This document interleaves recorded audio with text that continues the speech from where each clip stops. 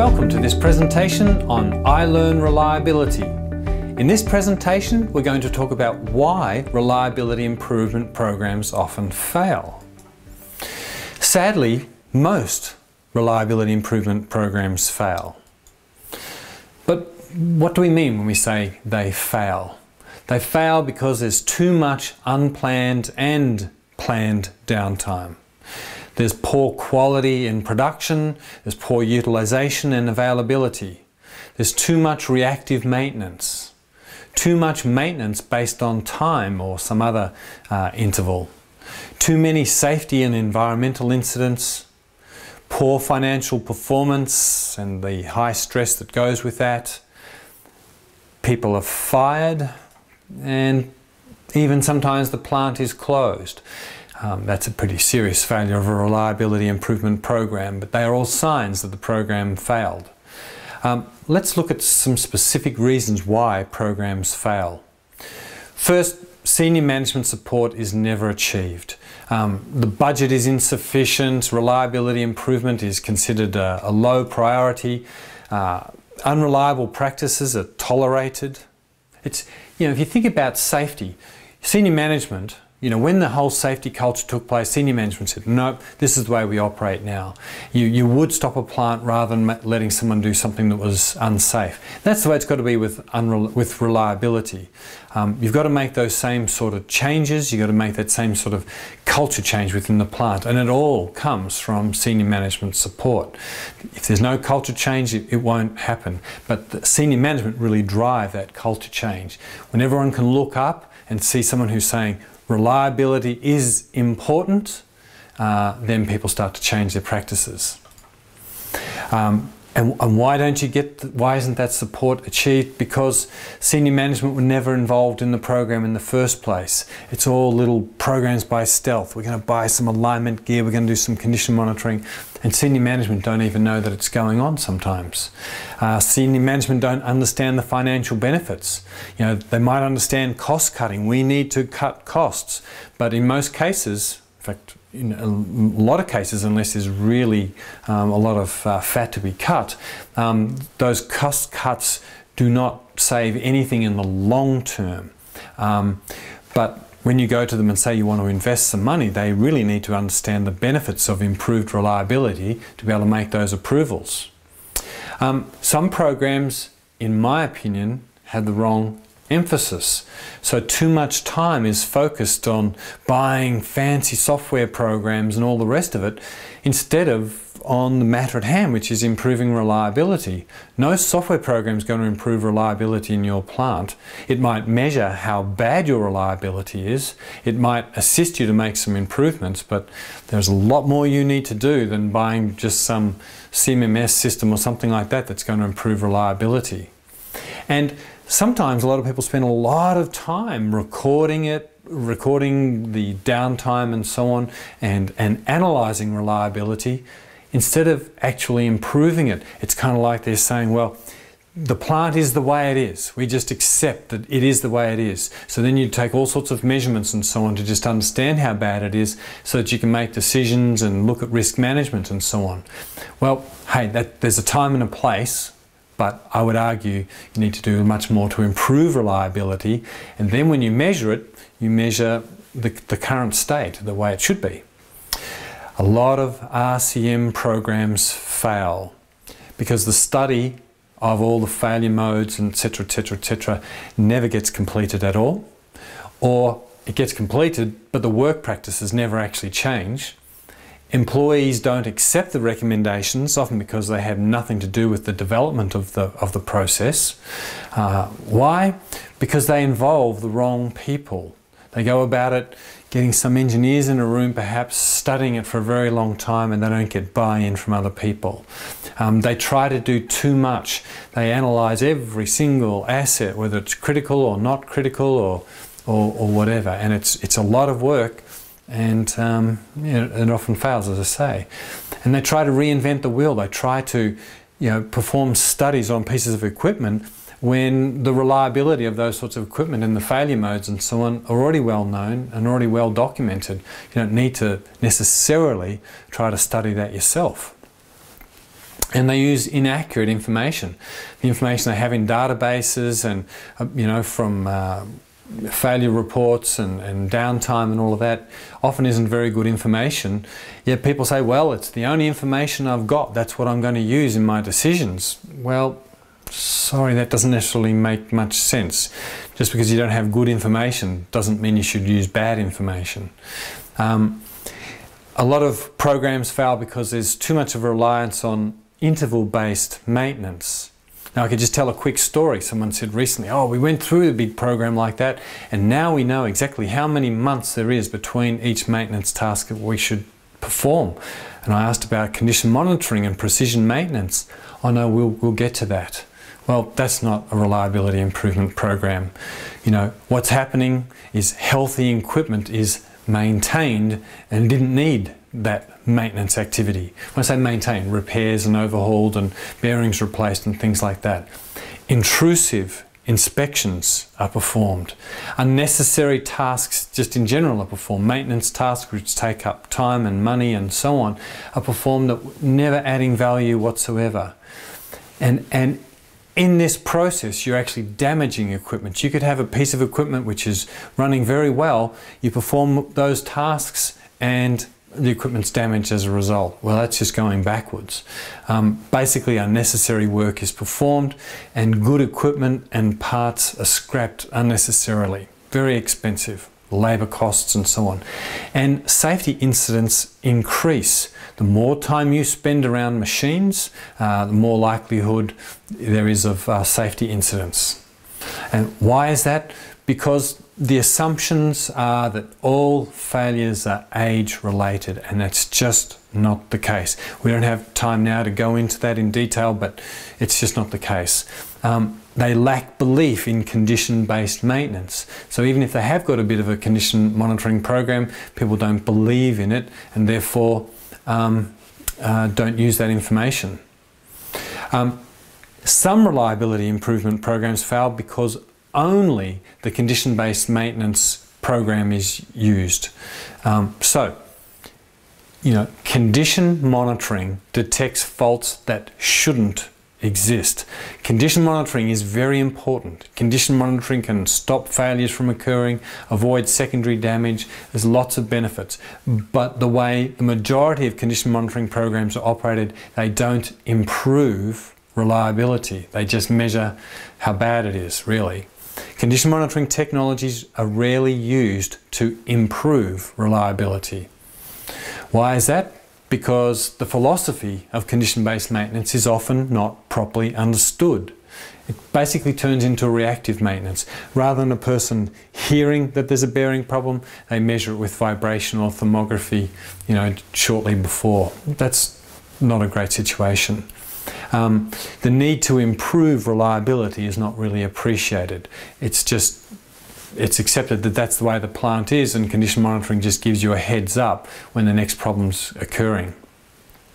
And the ability to improve reliability is not understood.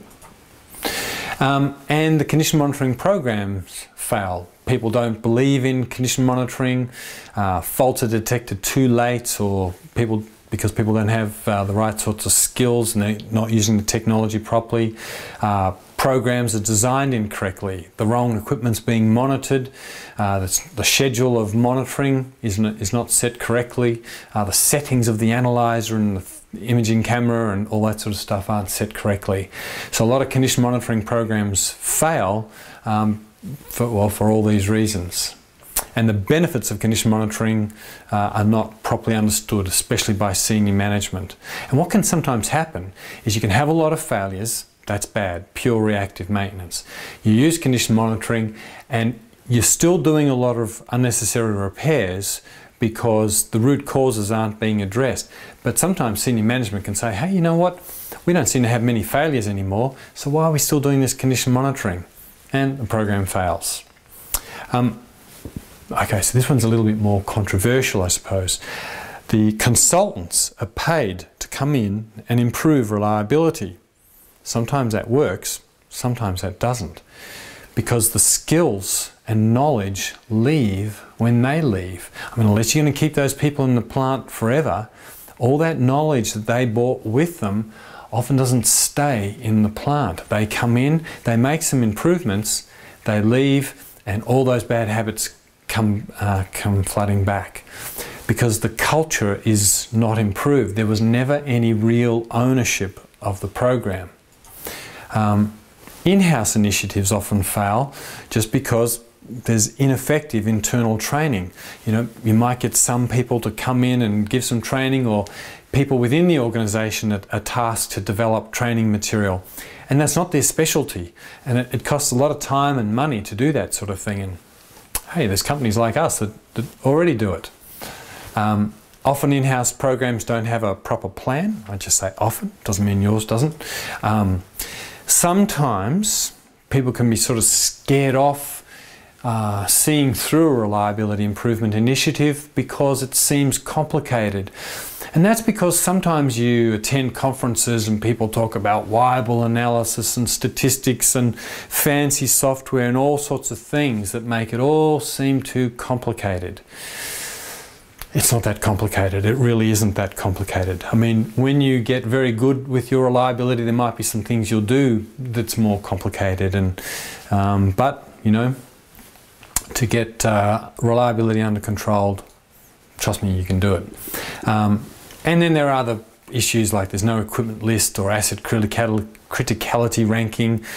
People are searching for quick fix solutions and spend money just thinking, well, I'll throw some money here, I'll throw some money there, without really thinking about whether this is going to work.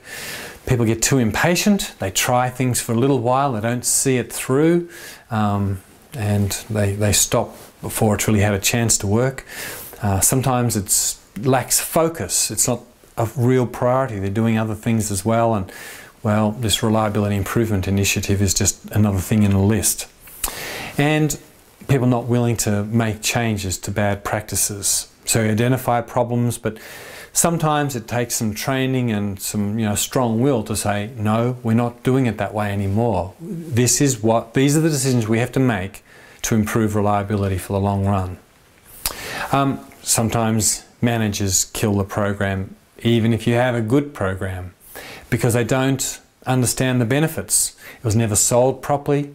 Managers weren't informed. So as I described before, managers can just come in and say, you know what, we're spending a lot of money on improving reliability, and maybe they don't perceive that there is a reliability problem. So they save money, quote unquote, by killing the program. And you know, typically they'll leave and get promoted and get transferred or whatever before the ramifications of that very poor decision are felt by the organisation, because you know, you cut the dollars for a little while, you keep those reliability improvements, and then they start to drop off, and sure enough, soon enough, you'll be back to where you started. I believe, obviously, that education is the root cause of all of the failures that we've talked about, all the reasons why the programs failed. In a lot of cases, though, conventional training is used to provide the training and the education. The trouble is that conventional training, and you've got to understand, we provide a lot of classroom training. We do it differently, though, for good reason, but we do provide that sort of normal, live, once-off classroom training. But often that training only has a temporary effect. You learn a lot over those days, you don't remember everything, but as each hour passes after that training course, you start to forget what you were told. You need retraining, you need refresher training, you need a good reference. Some people are never trained. You know, a training course was offered, but sorry, we can only send 2 people along to the course, or there's an in-house course, but some people have to run the plant while the course is on, or they were away at the time, or they changed roles and now need training, or they're new employees or whatever. You'll find that there's a lot of people who haven't been trained. Training's not synchronized. That is, you know, this person gets trained, and a little while later some other people get trained and some other people get trained, but it's all happening with a lot of time in between. So by the time these people have trained, you know, the first people who were trained have sort of started to forget what they were taught, and so on. You need a lot of training to happen sort of simultaneously so that everyone's coming up to speed at the same time. It can be a real problem also when the training is inconsistent. when you know, one company uses one set of terminology, another. These people believe in one thing, these people believe in something else, and that can result in problems. And I hope I'm not boring you right now, because the trouble is that some training can be ineffective. It can be boring. And even though these movies, I'm just going through bullet points, go in and get a subscription to I Learn Reliability, and you'll see how many animations and simulations we use so that our real training isn't boring. Sometimes, you know, reliability specialists aren't necessarily the most interesting people. You know, death by PowerPoint and all that sort of thing. Anyway, and one last comment. I'm going to offend a few people, but in my opinion, there's a lot of what I call Trojan horse training. Now, what does that mean? And I got this little animation just for this purpose. So you invite consultants to come in and do training. You know, companies that offer consulting services, and they say, oh, we offer these great training courses as well. And so they come into your plant. Don't worry, I know we're from a consulting company, but we are here to train you. We're going to teach you and educate you. But, you know, just having some fun here. But, you know, these Trojan horse trainers, you know, maybe what they're really trying to do is get consulting work, because if you don't understand the training, if you don't feel confident after the training of actually doing these things yourself, well, hey, guess what? That expert that came to train you, he can also do the consulting for you. And that person will recommend that you need, you know, facilitators and mentors and all sorts of things, and they get paid that way. So, hey, I'm not saying it always happens. I'm not saying everyone does it. But I can tell you that it happens. So, bottom line is, your program does not have to fail. Of course, I'm biased. I think I Learn Reliability is a good solution to all these problems, because I Learn Reliability will train everyone. You will have the buy-in that you need. Everyone will understand what they can do to improve reliability, how they're affecting reliability, how they'll benefit from reliability. But we have lots of other movies that explain that. If I talked about all the benefits and reasons right now, oh, this movie would just get way too long. So yeah, we'll give you the strategy and we'll give you the knowledge and skills to do that. So if you're ready to take the next step, we'd love to talk to you about the subscription programs that we have for I Learn Reliability that make it very affordable. If you'd like to take a look yourself and see whether I Learn Reliability is very interesting or effective, we'll give you a trial account and you can see for yourself. Otherwise, you know, please email learn@mobiusinstitute.com if you'd like more information or to get one of those trial accounts. Thank you very much for viewing this presentation and taking the time.